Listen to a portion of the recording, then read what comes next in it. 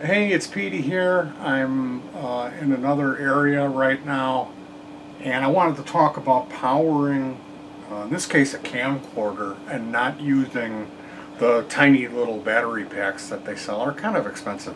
Another thing that I'll show you here is this is my guitar strap, and it's got a nickel metal hydride, a NIM 9.6 volt pack in that, and that runs my sustainer guitar. The sustainer has a reputation of eating up batteries. In a half hour, a 9 volt battery will be dead. And I know people say rechargeables. Well, this is rechargeable, and if you look at it, it's quite a bit larger than a 9 volt. It's a lot of 9 volts in there. So yeah, I can leave my sustainer on all night and not worry about it. And it plugs into a little charger here. It's 2.1 mil DC, so I hacked the charger.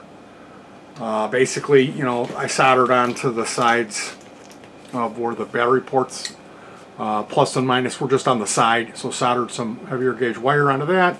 And then there's a fuse that lives in here too, just in case. So, in any event, I like to try to not be throwing away a lot of small cells, or going, in my case, to the dollar store and buying a lot of batteries. And with the camcorder, a lot of the newer stuff is down to 5 volts. So if you want to power stuff, there's one way to do it, is make your own cable system. These are wonderful. This is an auto charger, and this is going to bust down a 12 volt to 5 volts. And now what you're going to want to look for is, this has 2 ports. One is 1 amp and one is 2.1 amp. These goes as high as 2.4 amps. And the thing with these is, depending on your device, you really need to look up the current draw. Now, if you can't determine the current draw, or if the manufacturer is being a weenie and they've hidden that information from you, you can use a multimeter. And how you do a current draw test is, you need to have the unit and a power supply and a cable that you can cut. So you will move your, usually on most meters you got to move over to this side to do the test. And what you'll do is you'll hook up a battery to the unit, and then you'll cut one of the wires. Let's say it's the negative wire. You'll cut one of the negative wires, and then on one side you'll put one lead, and on the other side you'll put the other lead, and it'll power through your meter, and the meter will display to you the milliamps, the amount of current that this device is actually draining. And this is helpful, like with guitar pedals, the older ones, the fuzzes, they could be as low as something like 16, 20, 30 milliamps. 80 milliamps would be a common pedal draw. And then you're talking about newer stuff, or if it's got a chip in it, a digital type chip. If it's a time-based effect, such as a digital delay, or a chorus or flanger, or a multi-effect, you're going to draw quite a bit more current, even upwards of 1 amp, which with milliamps, 1,000 milliamps is 1 amp. So this 5 volt charger that I showed you, oh Beatrice, don't cry baby, mommy and daddy is making movies. I know you want to be in the movie. The next one.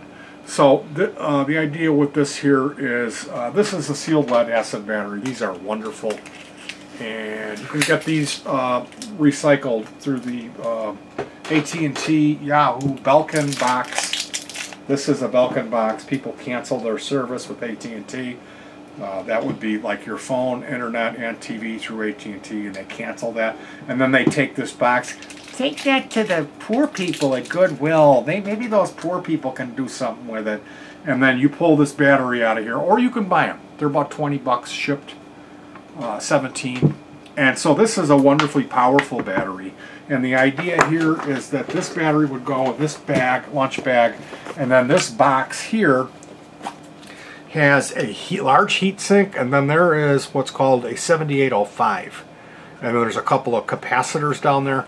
So how this works is, we have our, there's a hole in here, there's a hole somewhere, where, yeah, this box sits up in here, and the cable can get through to here. It plugs into that 12-volt battery, and then here is a fuse just in case. Don't want to start a fire. And then I think it's like a 1 amp fuse or 750 milliamp. You know what? It would probably be a 2 amp fuse, wouldn't it?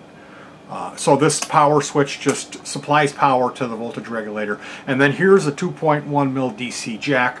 So the idea is I have taken a connector that will fit into my camcorder and soldered it onto this plug here. Oh, I thought this was a 2.1 mil. Soldered it onto a 2.1 mil that fits in here. So the 12 volts comes into this box. The 7805 in this case drops the 12 volts down to 5 volts. Those two capacitors act as filters to make sure we got clean power. And then out comes the 9 stable clean volts and into the camcorder's DC power jack. So this little bag here, we can bring this with us. It's got a nice appearance, and it doesn't look like you'd have something dangerous.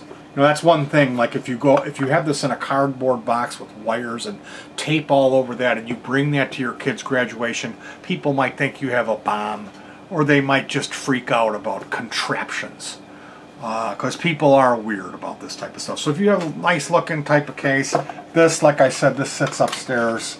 There's a hole somewhere. I've got all this extra foam in here. But it's set up to be a comfortable case to carry, and then you'd have your wire tucked away on this top case here. Pull the wire out, and if you had a monopod, you could put your camera on there and you know, bring it to a show, outdoor concert type of thing like that. So today I just wanted to share that with you. This is how we, my channel, I do remote music days, and we have a tripod with a camera on it. And this is how we're getting away with filming all day without, I mean, you could just as well go and buy like 5 lithium-ion power packs for the camera. They're about $35 new. So you could do that, or you could enjoy a little hobby time like I've done. And I'll show you, this is another box that I had built at the same time that I had put the white one together that I showed you.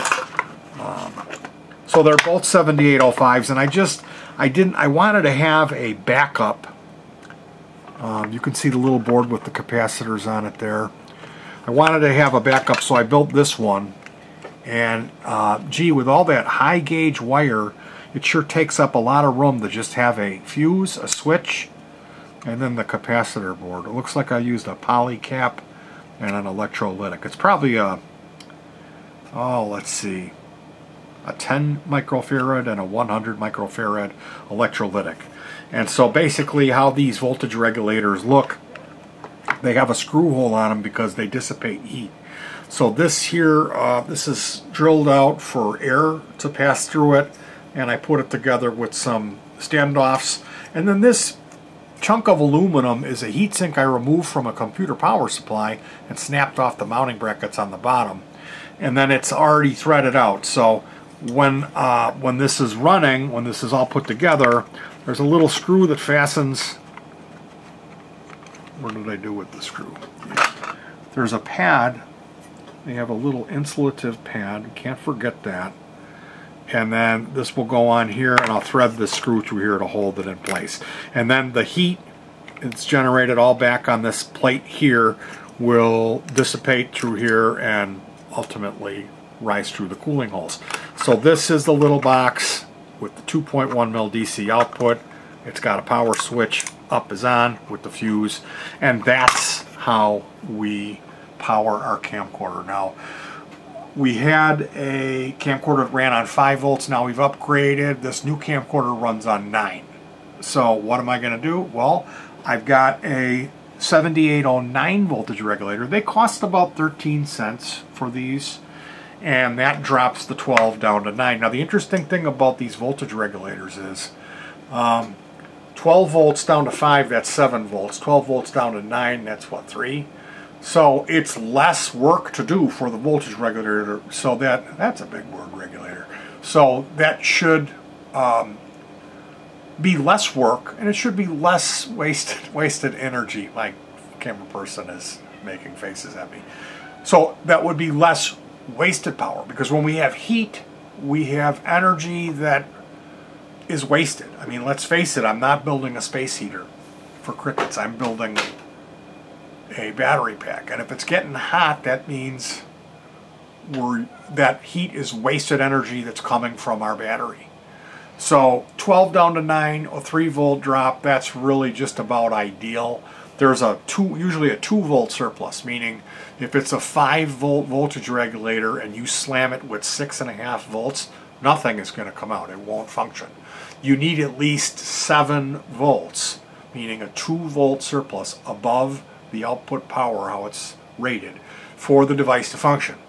So taking a look at the schematic, you would say it is, in this case, I don't know what's going on here with the color of the wires, why it is the way it is. This is the input here. Oh wait, is it? Is this a different one?